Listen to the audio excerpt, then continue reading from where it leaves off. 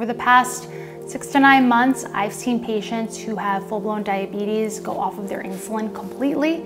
I've seen patients with hypertension that have been on multiple antihypertensives for years come off of all of their medications. Hey guys, this is Klaus from Plant-Based News. Just wanted to let you know about the PBN podcast, which is hosted by Robbie, Lockie, who I co-direct Plant-Based News with. It's got some amazing episodes on there. I'll link them down below in the description of this video, and we're going to play the full episode of his interview with Dr. Danielle Belardo. Hope you enjoy. We have no data to show us that we need animal products and that animal products help us. We only have data to show us that animal products can hurt us and that are associated with more chronic disease, more hypertension, more diabetes, more coronary artery disease, and more cancers. So, do we need any animal products? No. Hello and welcome to this week's episode of the PBN podcast. I'm your host, Robbie Lockie. On this week's episode, we are really excited to introduce you to a doctor who is making huge waves over in the US in the medical community. Dr. Danielle Belardo is originally from New York, but she relocated to Philadelphia after college to study medicine. She earned her medical degree from Drexel University College of Medicine and then completed a 3-year Internal Medicine Residency at Temple University Hospital, where she became board certified in internal medicine in 2017. Directly after that residency, Danielle started the Cardiology Fellowship at Lankenau Heart Institute, a few miles outside of Philadelphia, on the main line to Pennsylvania. She is dedicated to being a cardiologist that, in addition to traditional medicine, focuses on lifestyle modification and, of course, a plant-based diet in order to prevent heart disease. She is a member of the American College of Cardiology Nutrition and also part of the Lifestyle Subcommittee. Thanks so much for joining us on the PBN podcast. Hi, Robbie. Thanks for having me. Hi to everyone at Plant-Based News and everyone listening. So before we begin and talk about everything that you're doing in your life now and all your exciting adventures in the world of medicine, let's go back in time and tell us a little bit about how you discovered the plant-based lifestyle and the food and everything that you're doing now. Where did it all begin? Sure. So I would say I had a pretty easy transition to plant-based eating because I never really liked meat. My whole adult life, my whole childhood actually never enjoyed meat, and I always just gravitated away from it. My oldest sister went to vegan first for ethical reasons, animal rights, when I was in high school and she was in college.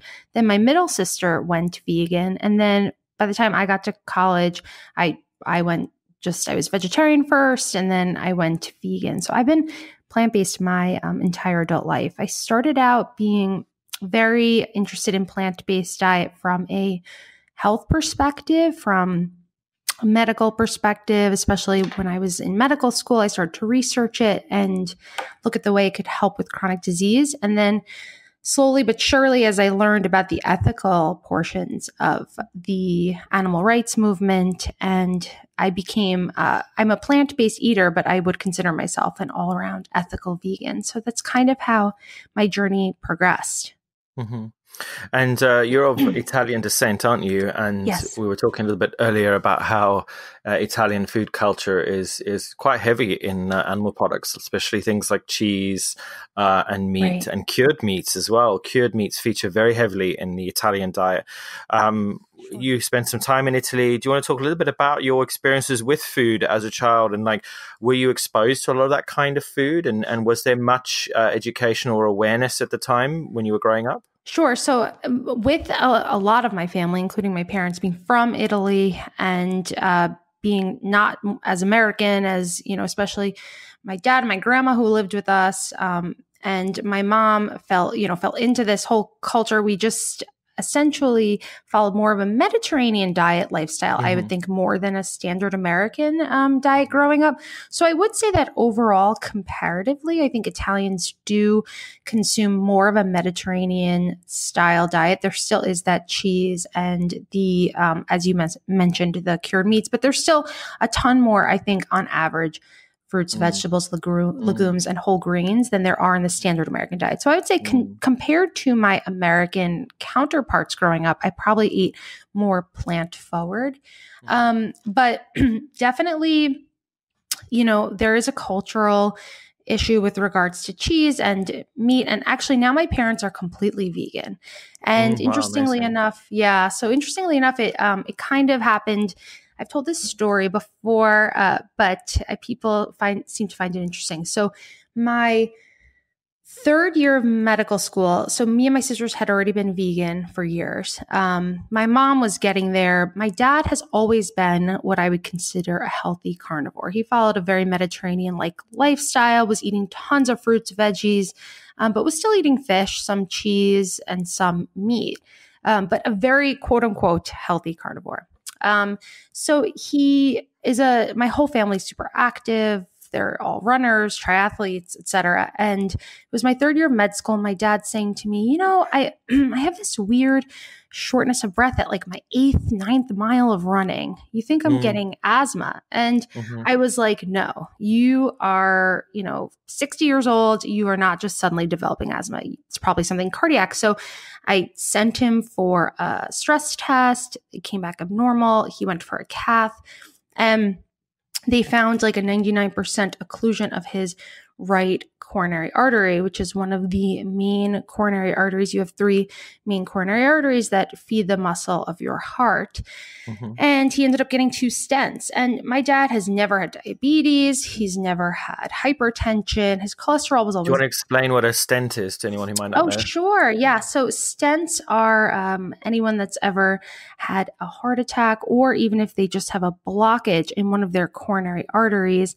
A stent is a little device we place in your coronary artery to open it up, to open up the blockage.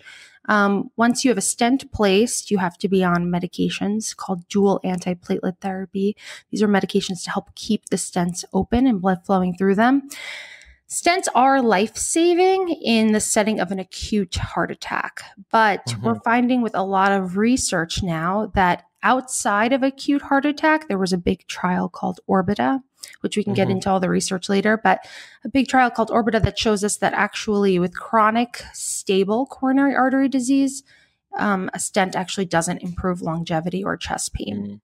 So back to my dad. So he had 2 stents placed in his right coronary artery, and he, it was just mind blowing for me because I was vegan at this point, but I thought, wow, my dad's like the healthiest carnivore, meaning like he just was still eating animal products, but tons of plants, tons of fruits, vegetables, legumes.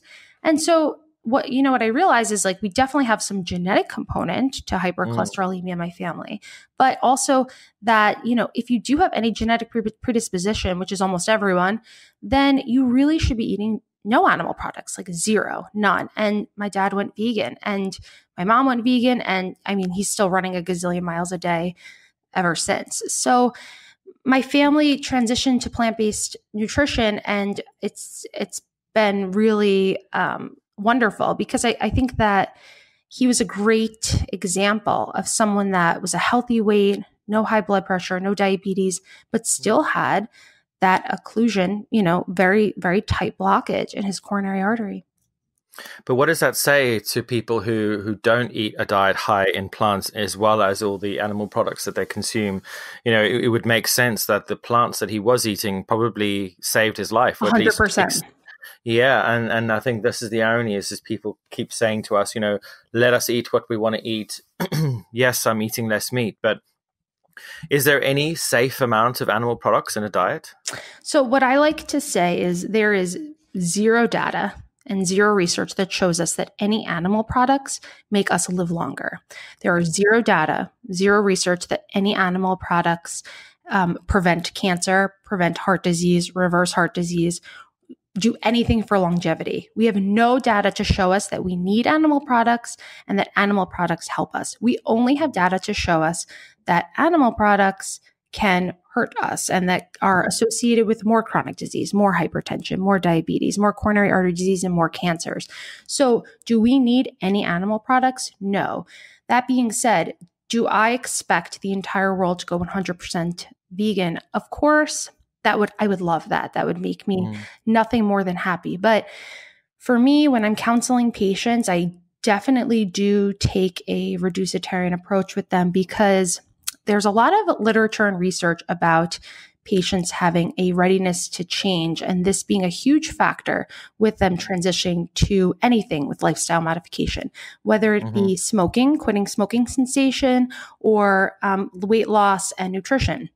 You really have to approach it with your patients in order to gain success in a really calm, approachable manner in which you're assessing how ready the patient is. So if I say to my patient, well, why don't you just try to cut back animal products and processed foods? Because even processed vegan foods are unhealthy and bad for your coronary arteries and bad for hypertension. So I try to get my patients to give up animal products, say dairy or meat, whatever they find that, they think that they can give up. I say start with giving it up one meal a day. And then we try to move to 2 days a week. And then before they know it, they're finding it's easier and easier.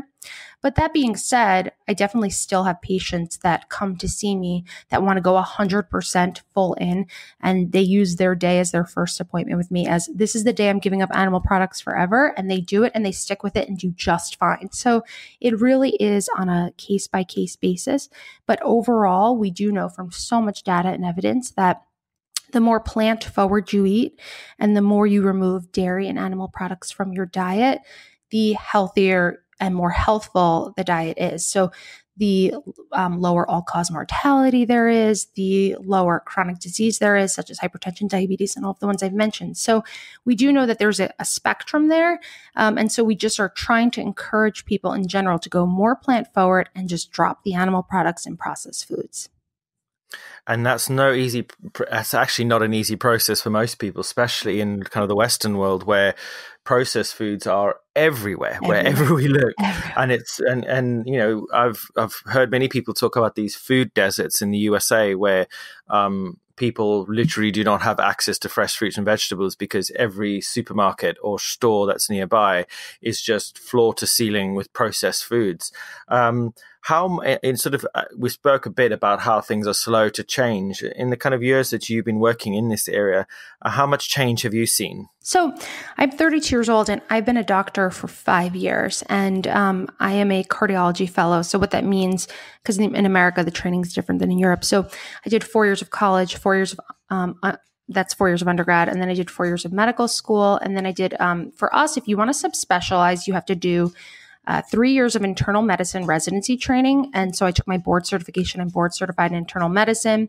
Instead of just practicing as an internist, I decided to subspecialize in cardiology. So now in my second to last year of cardiovascular disease fellowship. So next year I'll be taking my boards to be a board certified cardiologist.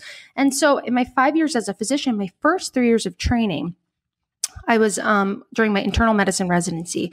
I was at Temple University Hospital, which is just an incredible academic center here in Philadelphia. And it's just such a strong transplant center, lung center, but it's actually located in North Philly, which is one of the places you're mentioning with food deserts. And I was able to, working with one of the lowest socioeconomic populations in the country, during my internal medicine 3 years, during my continuity clinic, I was able to get about 10% of my patient panel to go fully plant-based.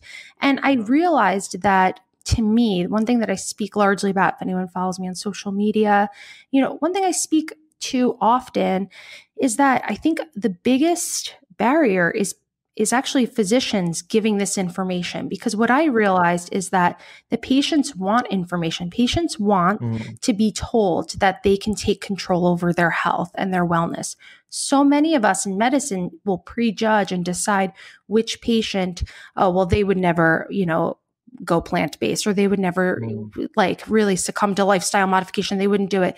The truth is that so many patients do. So even in a quote unquote food desert area, I was able to find affordable ways for my patients to go plant-based. And the truth is that beans, legumes, whole grains, these are actually inexpensive foods. And there are ways to find fresh fruits and vegetables through different bodegas, and even in areas in a city, there's ways to make it work. So I felt really blessed to have an experience in that area. Now I'm on the main line where it's different. I have a different socioeconomic status of the patients that see me. And with my plant-based clinic, I have people that drive hours to come see me, fly to come see me. So it's different. But at the same time, I will say that I'll never, I can't thank enough my residency experience and training, because I truly learned that there can be cultural barriers to going plant-based. There can be financial barriers to going plant-based. But the most important thing as a physician or as a healthcare provider is to just support your patients, recognize there may be barriers, and just help them through it. So help them to figure out what's the best way that they can live their healthiest life and how you can and help them achieve it and believe in them. And that's one thing I think in healthcare that we don't have enough of. We don't believe in our patients' dedication to lifestyle modification. And really, it is there. Absolutely. And it is difficult for physicians, I guess, because as I'm sure you can attest, when you study, you're not exactly directed in this vicinity. Everything is very much focused on keeping the status quo when it comes to nutrition. Milk is for calcium, meat is for protein, right. and they continue to perpetuate this. And do you want to touch a little bit on how little nutritional training doctors actually get, generally speaking? So this, I will say on a positive note, this is slowly but surely it is changing. But when I was in medical school, I graduated medical school in 2014. I'm a U.S. trained MD. I went to Drexel University College of Medicine. We had about one nutrition course in our medical school, which was really focused in biochemistry. We didn't really go extensively over many diets. We definitely didn't touch on plant-based diet. I think the number that's cited most often is like the average U.S. medical student on average gets about like 19 to 20 hours of nutrition education over 4 years, which is not much. And, in my internal medicine residency training, we have no required nutrition education. And in my cardiovascular disease fellowship, additionally, we have no nutrition requirement. Oftentimes people will say to me, actually, one of the critiques I get when I discuss how important nutrition is for physicians, people are saying, well, that's a registered dietitian's job. Why aren't you just referring everyone to a registered dietitian? And my point is I find it to be unethical for me as a physician to just be a dispenser of prescriptions. Why am I not, as a physician, addressing the underlying etiology? Why am I just managing chronic disease, but not trying to fix chronic disease? So that's my argument for why nutrition is really important in a physician's scope of practice. I'm not trying to take the position of RDs. I think RDs are incredibly, registered dietitians are incredibly important. I just think that this has to be a part of our scope of practice. I can't be seeing a patient every single month, increasing their antihypertensives or, watching their diabetes get worse and worse without discussing the underlying etiology, which almost always is nutrition. Absolutely. And it must be quite a challenge. I mean, you've mentioned before how things are slow and actually the doctors are the ones who are holding things back.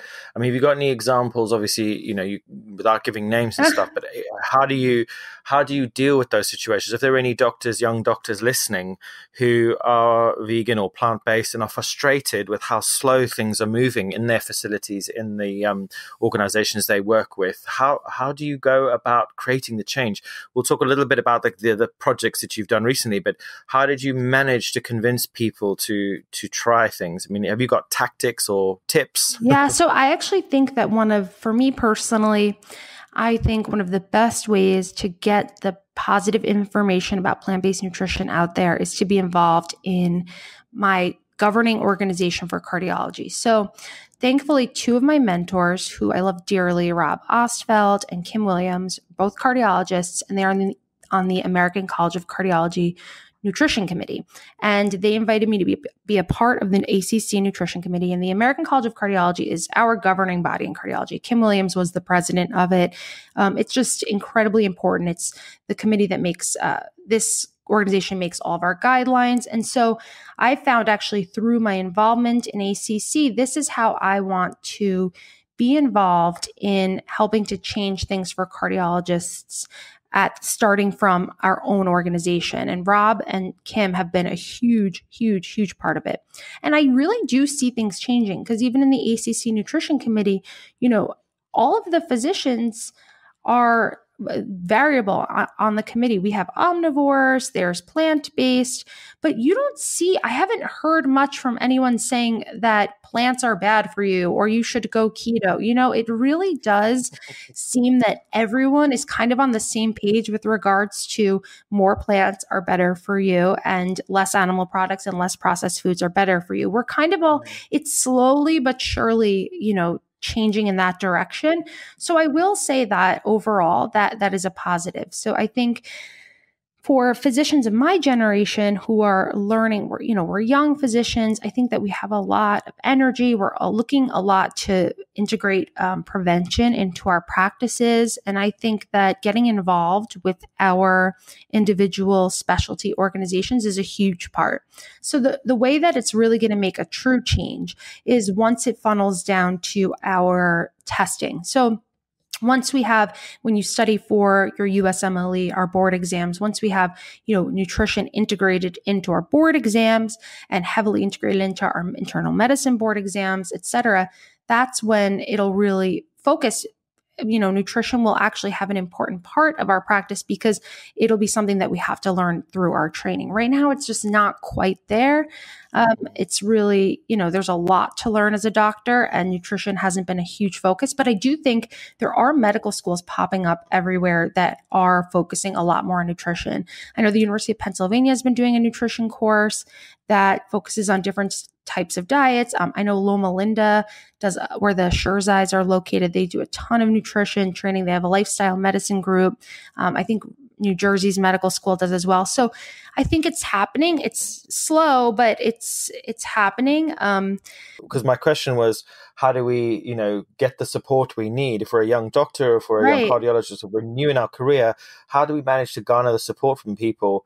And I think that, the main takeaway from what you've said, from what I understand, is the allies. A lot of these things and creating change is very hard on your own. And it's really important for you to formulate a collective of people around you, whether that's online or whether that's other organizations and centers where you can go and spend time or foster relationships with people. Would you say that sounds right? No, yeah, absolutely. And through medical, so the medical field's quite unique for all sorts of practitioners, whether you're a nurse or whether you're a physician or whether you're a primary care provider, any specialty. We do a lot that's just guidelines based. And so I think why it's important, another huge part that's important is research. What I was saying before is that, if someone's in the position to donate towards research for nutrition research is needed. So we need more and more studies to show us that plant-based nutrition helps with X disease process, Y disease process. Even though we all know plant-based nutrition helps, the more the research is published, the more it enters our guidelines and just becomes the way that we have to practice. And as you know, there's a lot of, industry-sponsored research out there that comes from the dairy industry and farming. And so it's actually quite hard to get research funding for nutrition research on the other end. So I think that there's many ways in which physicians can partner together. And if anyone's in the position to donate to research, I think PCRM and different committees that help to create more research projects for us to change our guidelines later on. Absolutely. Strength in numbers is the key. Yeah, exactly. We're only going to bring down the behemoth of the animal agriculture industry if we all work together. Right. Now, obviously, as a movement, the vegan movement is multifaceted. There are doctors, there are activists, there are people in politics, there are teachers and scientists, and lots of people of all different sorts. As a person working in medicine, have you had any challenges when it comes to being, because you're unashamedly vegan, like you don't hide it, you're very proud of the fact that you're vegan. Have you had people who have reacted negatively in your sphere of influence to the fact that you're vegan? Because obviously vegans have a bit of a reputation and sometimes it precedes us. No, I found that it's the way I approach it with my coworkers and with people I work with is that less is more. So, less animal products is better, more plants are better. And I think in general, everyone agrees with that.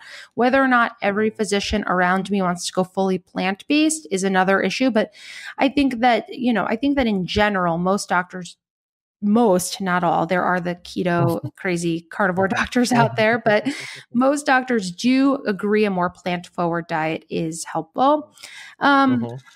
One thing that I do get asked a lot though is, oh, how did you create a plant-based preventive cardiology clinic? And how do you get your patients to go vegan and all this stuff? And I try to explain to everyone that you actually, as any physician or, nurse practitioner or nurse, you actually don't need anything special. You actually just have to talk to the patient. So it really just starts with asking the patient, well, what do you eat? Okay. So have you ever thought about changing your diet? Have you ever given any thought to going plant-based? It just starts with a conversation and listening to the patient, figuring out their barriers to change and helping them overcome it. There's no special secret to counseling someone on nutrition. It's just being, there for your patient and being there to support them. So truly any physician can do this and incorporate it into their scope of practice. And I think that as more and more people go vegan, I think that it's actually becoming a larger part of our medical community. I see it growing. Amazing. What are some of the successes that you've had switching people from the standard American diet to a whole food plant-based diet?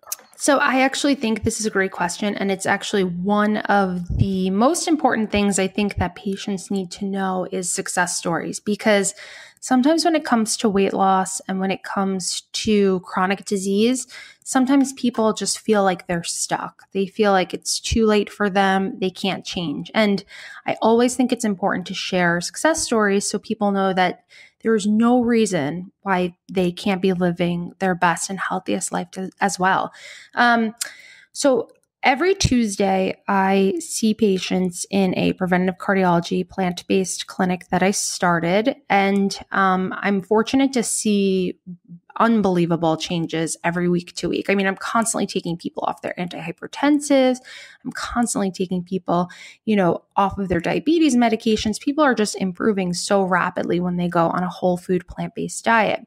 One of my most successful stories, I've had a few that just really stood out. One I presented as a case this October at a conference at Montefiore, a cardiology conference, and it was a patient that was in his 60s. He goes to the hospital with shortness of breath and was diagnosed, it was a different hospital than mine, was diagnosed with heart failure. Heart failure is when, normal ejection fraction of your heart, it's the left ventricle of your heart, and normal ejection fraction is 55%. That means the amount of blood that's being squeezed out of your left ventricle into your aorta to the rest of your body. Well, this patient was diagnosed with heart failure and his ejection fraction was only 10%. That is pretty severe heart failure. He was found to have something called paroxysmal atrial fibrillation as well, which is an abnormal heart rhythm. It's when there's an abnormal heart rhythm coming from the top chamber of your heart to the bottom chamber, and it makes your heart go in a rapid rhythm.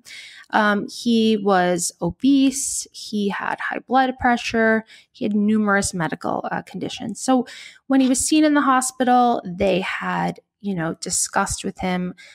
They had palliative care see him. He was consulted for palliative care. All of the notes that I read during this hospitalization were more just managing his disease and kind of more end of life kind of supportive treatment. And then what happened was he went home, he Googled, how can I fix my disease process, and found plant-based nutrition, found forks over knives. And, he really changed from being he was a standard American diet, and then I switched to a vegetarian diet, and then went fully whole food plant-based. And within he came to see me in the office, and within a few months, he had completely lost like 60 or 70 pounds. His ejection fraction went from 10% back up to 55%. 50 to 55 was totally normal. His hypertension had completely disappeared, no more high blood pressure. He had 0 episodes of atrial fibrillation, that abnormal heart rhythm. And he just completely reversed every single disease process that he had. And so it was outstanding. And even everyone that works with me was like, wow, this is unbelievable. So he's a true success story. And I have many patients like that. I have a patient with a 34-year-old female who had polycystic ovarian syndrome, which is a OBGYN condition in which essentially it's the etiology of its insulin resistance, which makes people actually at high risk for cardiovascular disease. But one of the side effects of PCOS, besides being at high risk for cardiovascular disease, is they have trouble with fertility. So a patient, 34-year-old female, came and saw me with PCOS. We put her on a strict whole food plant-based diet, no oil, no added fats. She lost 50 pounds and she got pregnant, and her PCOS is completely, in remission. So amazing. There's a lot that nutrition can do. And I think the success stories are important for patients to hear, to know that they can do it. Anyone can do it. It's incredible. And it's so inspiring to hear these stories. And I know we get them all the time for people who've write into us and explain how they've seen a video of ours, or they've watched a clip or seen a meme, which has then led them to an article, which has then led them to watching Forks Over Knives or one of these other films which promote a whole food plant-based diet, and they've got off their medication, they've lost weight, they feel more energy, they're probably, their kind of clarity's improved, and it's obviously has a knock-on effect. They sleep better, their relationships improve, and it can really transform a person's life. What I find is personally incredibly frustrating is that there is just so much data now, and there's just so much information out there suggesting that this way of eating is great for us. It's good for our bodies. It's good for the planet. It obviously saves the animals a huge amount of suffering, even though we, that from that point, we can't really force everyone to care about animals, because a lot of people don't, unfortunately. But, the first two, the environment and the health side of things, it's just so much great data out there. But then when you look out into the world and you just see how many people are still consuming animal products and the volume in which people are consuming, it can become incredibly depressing, and it can be quite soul destroying just to see it. Walking down the street in my hometown in London, and I see McDonald's, and I see families sitting with their small children consuming burgers and fries and really highly processed foods. And there's obviously many reasons why people end up in these places: socioeconomic reasons, cultural reasons, just education. How do you obviously you're exposed to disease and you see kind of suffering, you see people suffering. How do you kind of keep moving forward and keep positive as a person through all of this? Yeah, that's a great point. I've begun to just reconcile this with that. I think that it's changing slowly but surely. And one of my favorite quotes, let me look for it. It's, I forgot which philosopher said it. It said, all truths pass through three stages. First, it is ridiculed. Second, it is violently opposed. And third, it is accepted as being self-evident. And I think with plant-based nutrition and medical everything, I think we're kind of in between 2 and 3. We're between that violently opposed and being accepted as self-evident phase. So I think it's just a slow change, but it's coming. And then there's also sometimes with practitioners, there's cognitive dissonance. This is like the description in the field of psychology. Cognitive dissonance is the mental discomfort experienced by a person who holds 2 or more contradictory beliefs, ideas, or values. This discomfort is triggered by a situation in which a person's belief clashes with new evidence perceived by the person.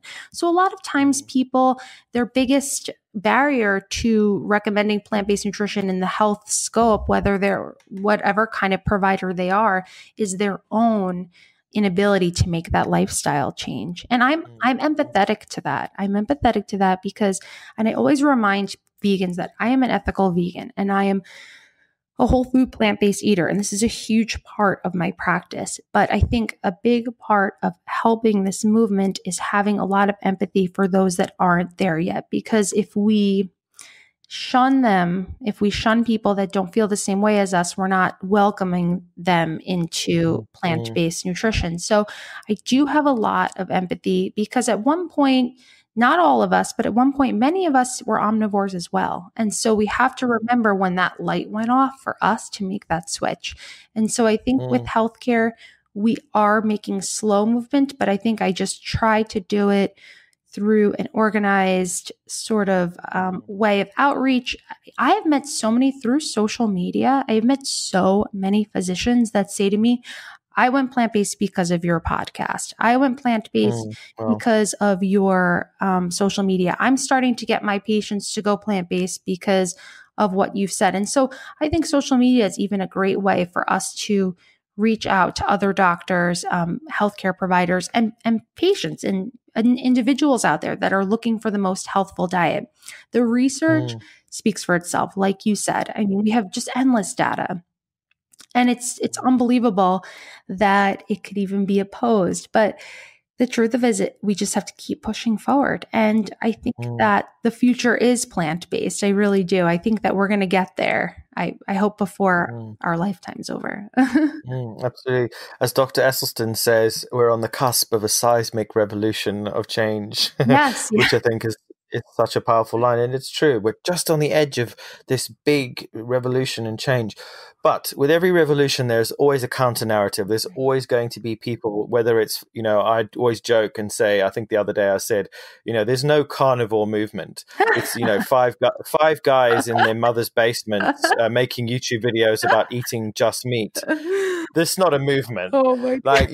Let's really be honest. There are millions of plant-based people and there are millions of vegans all the world over working day and night in hospitals, in schools, in government, in the media, in you name it. We are there working, trying to change the conventional narrative. We are changing the conversation.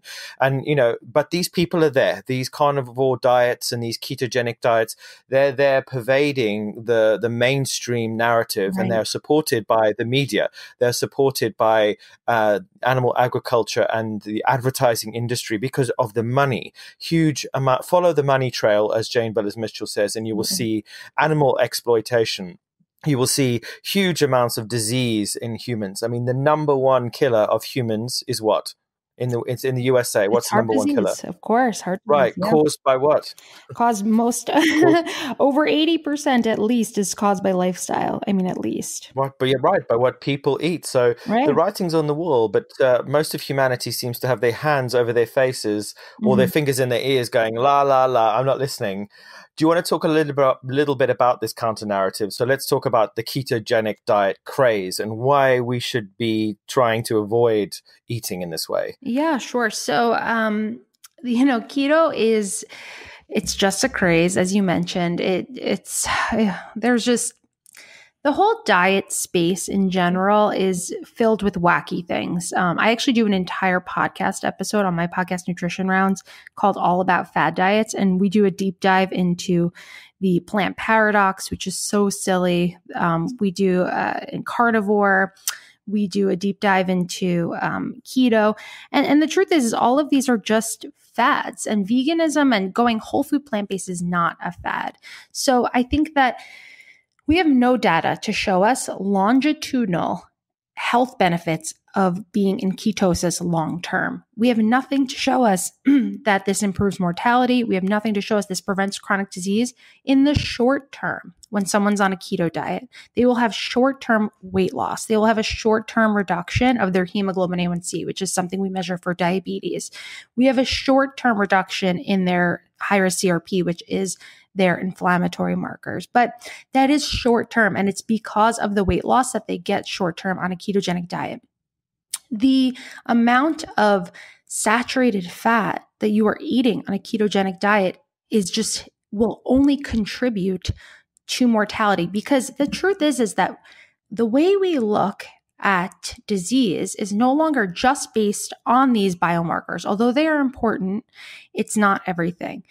We know that from eating high animal product diets that you are at a higher risk for colon cancer, you're at a higher risk for diabetes, regardless of how it helps your glucose in the short term. And the reason why is because of inflammation.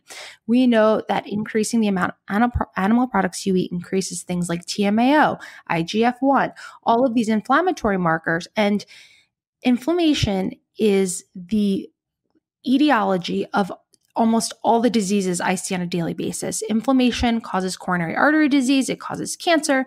It can cause diabetes. So inflammation is really at the cusp of this, and your gut microbiome is the starting place for where everything in your body occurs. And so it's really important that you are what you eat is truly an important aspect of your life. And any diet that tells you you can't eat blueberries, which are one of nature's healthiest, most healthful, health promoting antioxidants, phytonutrients, combined product. I mean, any diet that tells you can't eat blueberries, which includes keto, is crazy, so you have to think that the short-term weight loss, the short-term reduction in anything is just not outweighed by, there's just no benefit long-term that can outweigh the damage you can do to your body by consuming that much saturated fat and putting your body in the state of ketosis for that long.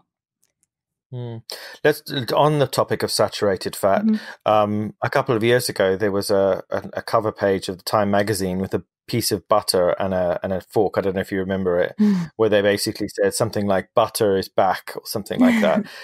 And obviously, a lot of these studies are industry funded.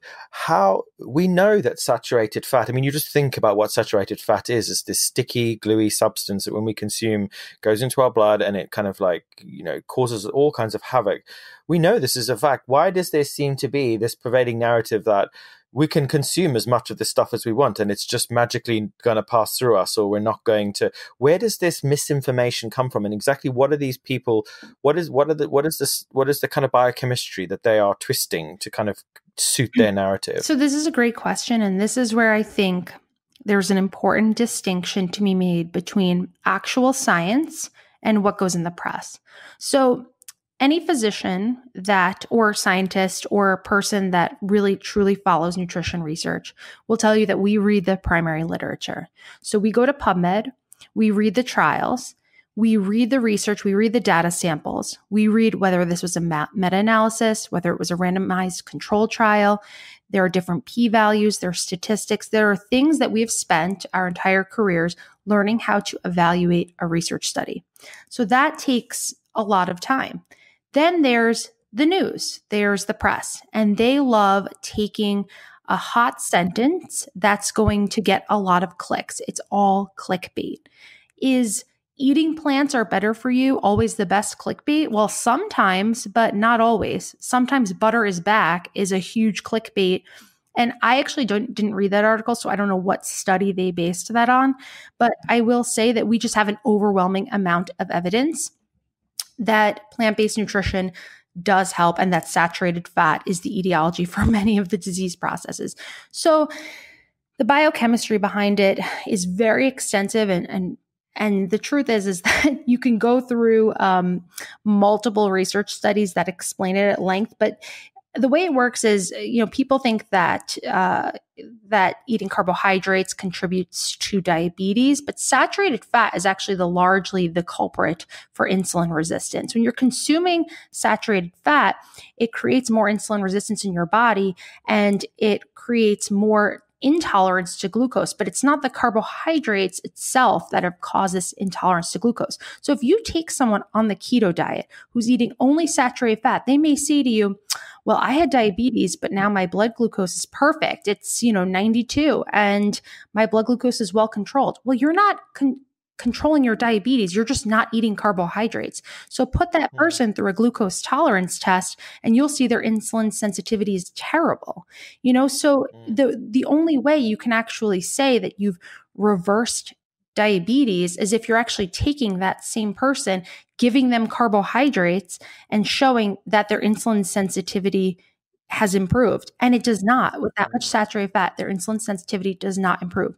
Whereas you take a whole food plant-based diet, a diet low in fat, high in carbohydrates, and this actually helps to improve insulin sensitivity. And so these patients have less insulin requirements. And this actually goes across the board for type 1 and type 2 diabetics. So for type 2 diabetics, you can actually completely reverse and truly reverse diabetes by putting them on a whole food plant-based diet and decreasing insulin resistance as a whole. For type 1 diabetics, you can actually put them on a whole food plant-based diet, a high carbohydrate, whole food plant-based diet, focusing on fruits, vegetables, legumes, whole grains, And you can actually see a ginormous reduction in their insulin requirements, because although they still require insulin, because the mechanism of type 1 diabetes is different than type 2, although they'll still require insulin, you can actually see such an improvement in their insulin sensitivity. So it really can help them stabilize their blood glucose and have more energy and feel better. So the problem with understanding the research is that we have scientists out there, right, that are doing the most incredible work. Dr. Tang at Cleveland Clinic, who is doing all of the TMAO research, which is showing us how dangerous animal products are for us.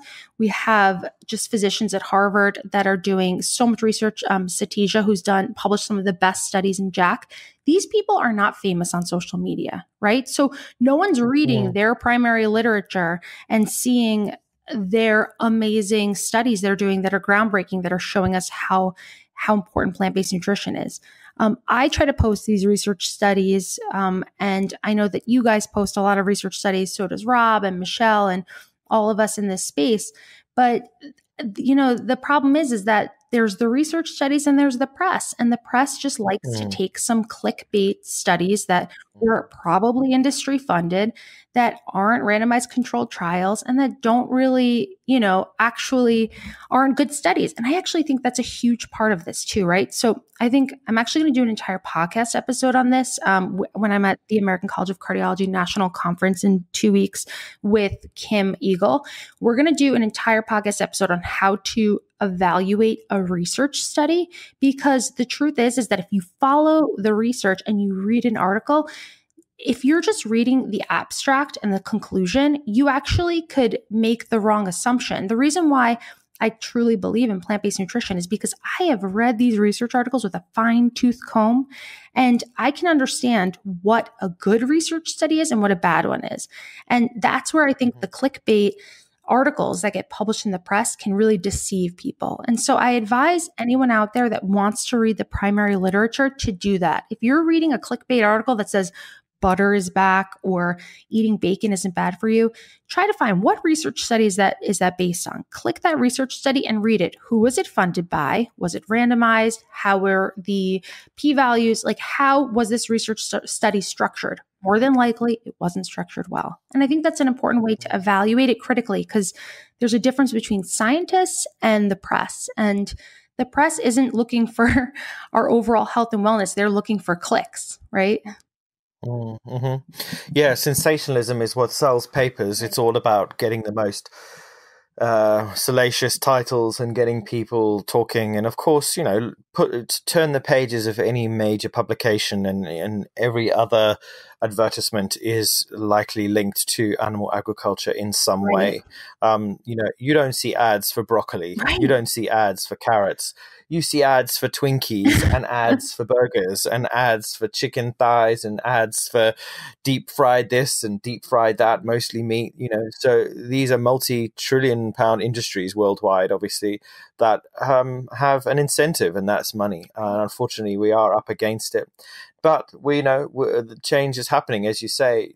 Tell us about when you got 1,000 doctors to go plant-based for a week. Yeah, so it ended up being like 3,000 or 4,000 doctors total that went plant-based. 4,000, yeah, amazing. It was incredible. And it was, well done. Yeah, so it was in October. I did a plant-based challenge. And the reason why I did it was because I actually had been getting so many requests on social media from doctors that were from all over the country, from Europe, from Asia, from Africa, from everywhere, saying, I want to go plant-based, but I don't know how.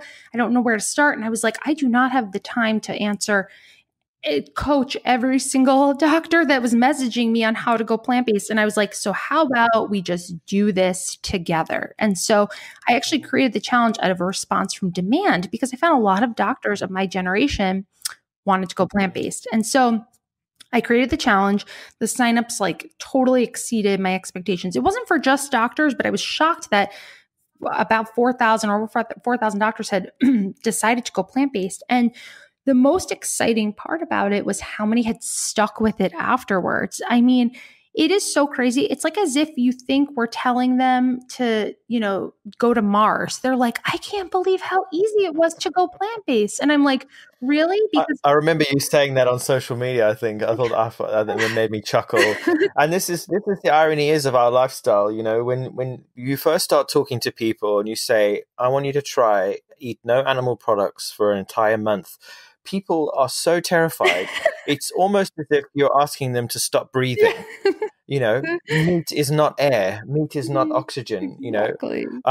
What I find so fascinating about all of this is that if you look at what we are as an organism, you look at our genetic makeup and our digestive tract and how we are as creatures, and then you look out into the animal kingdom, and we're animals. We just happen to be able to build civilizations and destroy planets, but we're still animals. How is it that we have got to a place where we consume so many other animals when you look at our closest cousins, the chimpanzees, and they eat a 99.9% plant-based diet? Yes, they might eat some insects, and sometimes they occasionally eat meat, but very occasionally. How is it that people cannot see the writing on the wall that, we have somehow through our civilization managed to take a really, really bad direction, and we're not eating the best diet for our bodies? That's not really a question. It's more a statement, I guess. But I completely agree with your statement. It's preposterous. It falls into the idea of paleo, that the Paleolithic idea of eating like cavemen and all this stuff. It's just so silly. It makes no sense. And some of our cavemen died at age what? How long did cavemen live? Exactly. And what 20, 25 maybe if they're lucky.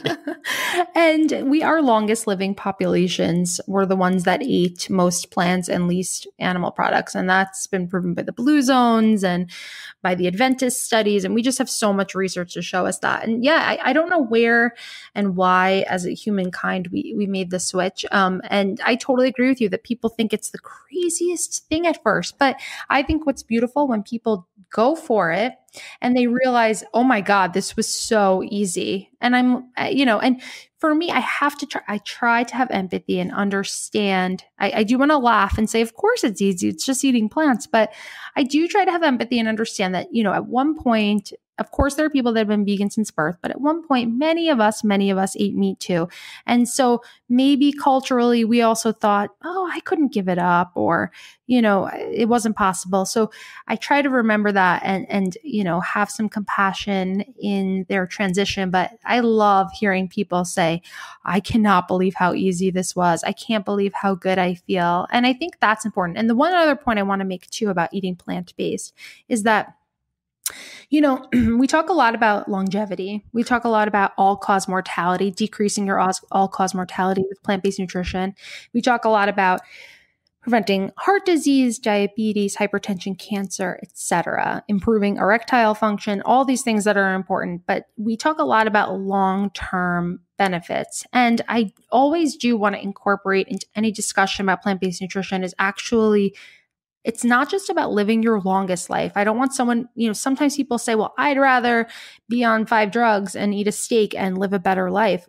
Well, it's not just about living your longest life. It's actually about living your best life, because eating a whole food plant-based diet helps with everything starting now. So it helps with your erectile function.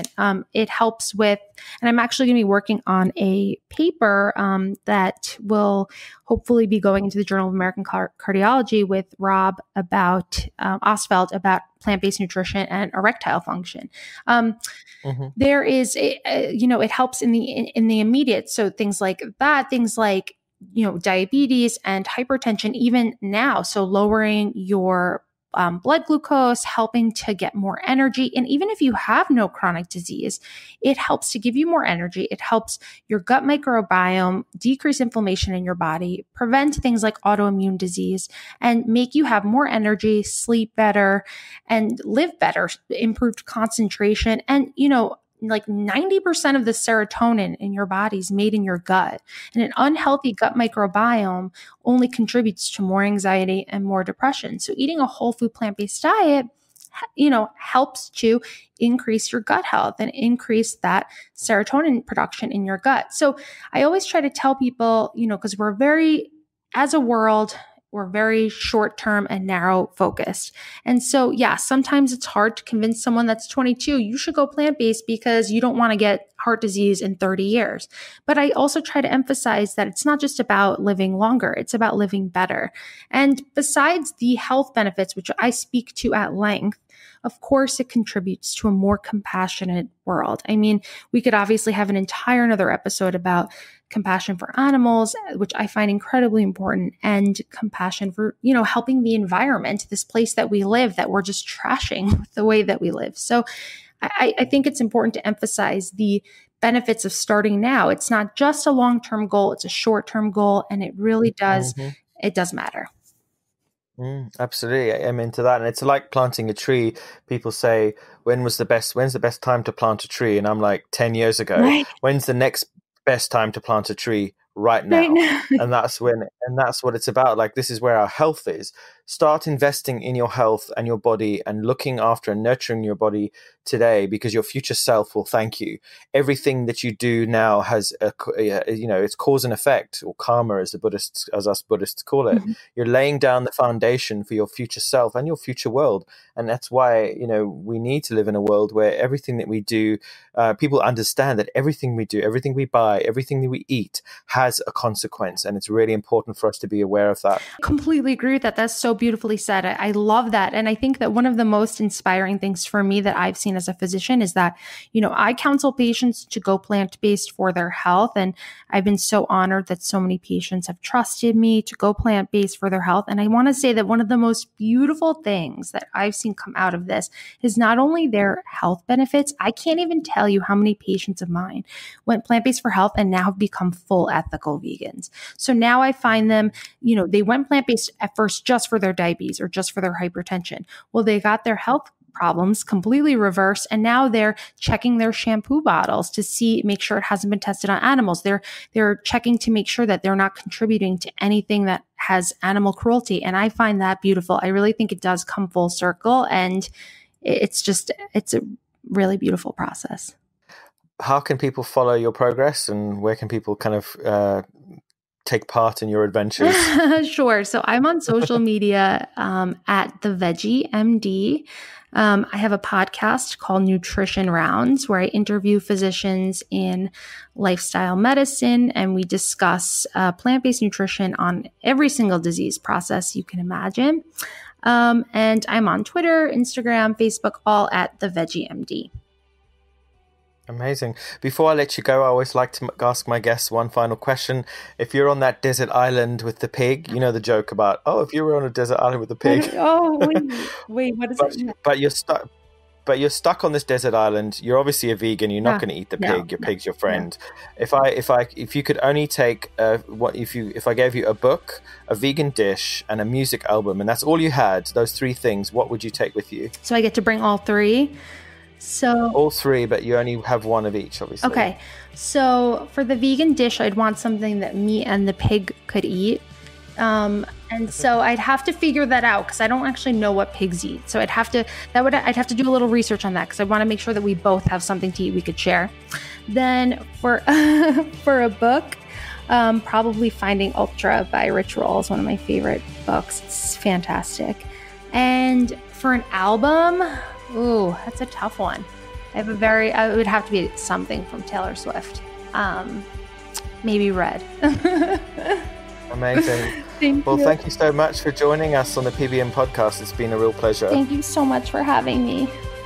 We'll be back next week, and thanks for joining us. I've been your host, Robbie Lockie. I'll be back with more veganism, health, fashion, technology, and everything else in between.